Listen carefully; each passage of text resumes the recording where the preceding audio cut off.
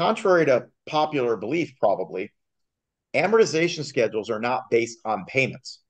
They're divided into payments, but they're actually based on predetermined balance points to get from 200,000 to 195 or 190 or whatever it may be. It just so happens it takes a certain number of payments to get to that point. But if you threw that dollar amount at it tomorrow to that balance point, that predetermined balance point in the future, you eliminate all those payments for principal interest leading up to that point. So again, we could show you all day long. People say, well, how could you borrow money at 12% to pay off something at 6? Mhm. Because 6 ain't 6 and 12 ain't 12. Because it's all about how the interest is calculated, how the finance charges are assessed, how and when the payments are applied that determine. So that's where interest cancellation comes into play. It's Ah, not just strategic payoff, right. knowing what to pay optimally and efficiently when. It's part of it. It's not just interest float, taking advantage of the ability to leverage OPM or other people's money efficiently during the period of time that's prescribed. It's part of Right. it. It's not just interest accumulation, which, yes, there are opportunities for that now, as you alluded to. It could be a money market, it could be 3, 4, 5% savings. But it's also probably most importantly and most or least understood interest cancellation. How do we leverage the use of our money to bank like a bank, to leverage every dollar you have, every day you have it until you spend it, to use it to cancel interest you otherwise would have been assessed? Because the less interest you pay, the lower that volume is, the more you reduce that effective interest rate, the more money can go to principal. And therefore, you can build equity faster, pay the debt down faster, et cetera. Hope that helps. My goodness. That was an excellent explanation, very clear. So what I wanted to know as well, because we have a lot of people, shout out to Dave Ramsey, who has built a platform on making sure that people are tracking their finances, right? Sure. But there are people who find it difficult. They find it difficult to track their spending, to track their budgeting. I don't like that word. I like money allocation plan, Mm-hmm. mapping. Do you Mm-hmm. finding it difficult to track and to have that money allocation plan with their current banking system, how they usually do banking, right? Okay.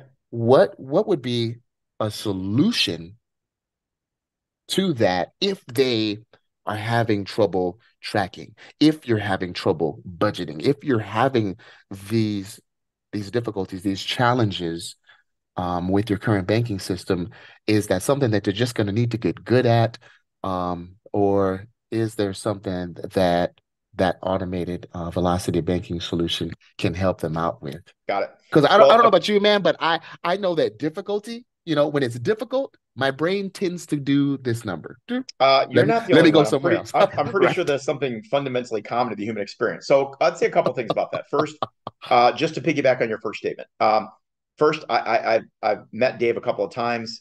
We've had a meal together. I've done an interview with him, and I may not subscribe respectfully fully to his ideology. Not that fundamentally there are not some valuable things there. I will certainly acknowledge that there is, but to disavow that for all the negatives that come with technology. Like, do I wish my 14-year-old daughter was on social media? No, I do not. Okay. There's plenty of negatives that are unknown that we're probably just now seeing with a lot of technology. But also, we're not going backwards. And whether we like it or not, it wasn't that long ago where your only Yeah. way to get around town was a horse and buggy. Now, I still like a horse and buggy if I'm traveling somewhere and it's a very, ambionic experience. Great, cool. You're taking a little horse and buggy. It's cool, but it's not going to get me somewhere faster than my car on the highway, right? So it's all a Right. matter. And a compass is a useful tool if you're lost in the woods, and maps are great. But I don't think there's anybody listening to this or watching this right now that is going to throw their GPS out the window and go back to using a paper map, because GPS is a digitized version of a map incorporating the geometry into it, yet it uses technology for navigation. Nobody's Mhm. going to go backwards. So again, I really acknowledge him for the fact that he brings more awareness to getting out of debt. I'm going to give anybody credit for that.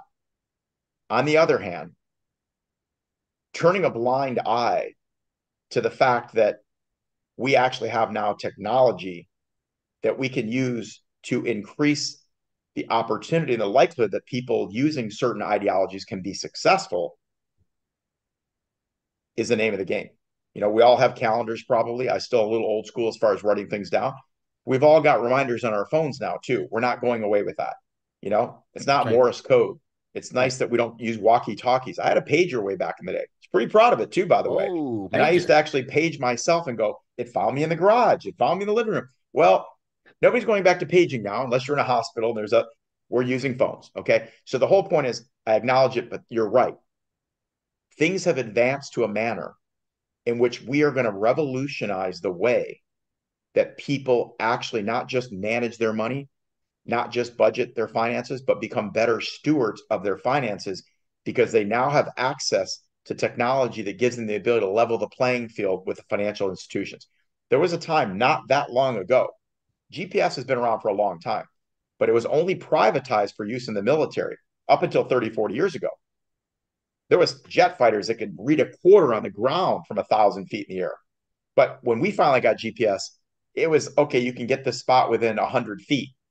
And then, of course, now we can get it within, it's actually 3 to 5 feet. But the point Hmm. is, it's not inches. Well, guess what? Now, a lot of these systems and these strategies that banks and financial institutions have been using for decades, CJ, we can now incorporate into a technology based platform that works just like GPS for money. But there is one more element here, though. There's the psychology of it. Humans in nature, Americans, I think in particular, struggle. What do we always say the two top New Year's resolutions are every year? Fitness and Fitness finance. finance. Lose weight, get in shape, get out of debt, and save money. Hmm. Well, Yep. why? You think eat less, exercise more. Simple. Right. Spend less, save more. Simple. Simple. But it's not that easy. And it's not just because we don't have discipline. That's part of it. It's not just because we're not consistent. That's definitely part of it. But they're the same two every year, CJ, because A, they remain important priorities in life. But number two, because we continue to fail. And yes, we could say that, people don't plan to fail, they fail to plan and lack of that's all true.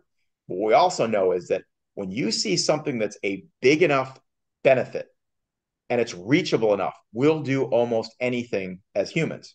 So the problem is when we live in this opaque sea and we associate eating with pleasure and dieting with pain and spending with pleasure, why it's called retail therapy, and Hmm. saving with pain. If that's our belief system, then what happens every single time we have a stressful day or, the kid is crying and we're fighting with our wife? We're going to go right back to that thing that brings us pleasure, which is going to be about every other Tuesday. So then we wonder why we continue to, indulge in bombs or spend money on stuff we don't need with money we don't have to impress people we probably don't even know. It's psychology. But here's the point: the way in which we've created this technology becomes predictive, becomes dynamic. And here's the important point: it actually becomes a behavioral modification process. Because the reality is, and I've said this before, if this was a magic fork, I know it's not, but and if I ever figure this out, CJ, I love you, but we won't know each other anymore because you're going to call me, but it's going to be long distance. I'm going to be on an island somewhere. Okay. But if I have this magic fork and every single time I took a bite of food, it would tell me exactly how many calories that bite of food was. And then I could turn it around on the backside. It would show me a picture of exactly what I'm going to look like 90 days from now if I continue to eat that way.